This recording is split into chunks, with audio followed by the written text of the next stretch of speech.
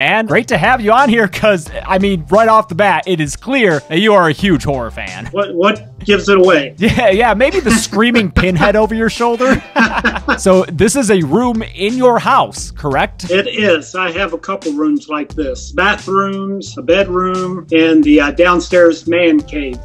Is that where you're at currently? That is where I'm at right now, yes. I'm a little surprised to hear it extend to the bedroom because our apartment, we have one whole wall devoted to the horror stuff, but it stops at the bedroom. And I mean, both me and my fiance love horror. We talk about it. It's our jobs, right. But the bedroom is just kind of its own thing. But what do you have in your bedroom? Just some pictures and, signed photos, things like that. When you were pitched to me as a potential guest, I was told that you were a big horror fan. Of course, I looked it up online, and there is a video on the WWE YouTube channel where you're giving a tour of this room that you're in. It is. They came to my house a few years ago, and it's Charles Robinson's House of Horror.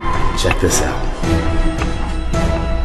If you haven't seen it, go check it out, please. Yeah, absolutely. It is rare for me to find someone with a horror collection that puts mine to shame, but I would say that yours doesn't. Well, I have a lot of stuff, but I do a lot of research, and I look at other people's rooms. And if mine put yours to shame, there are those that put mine to shame. Oh, God.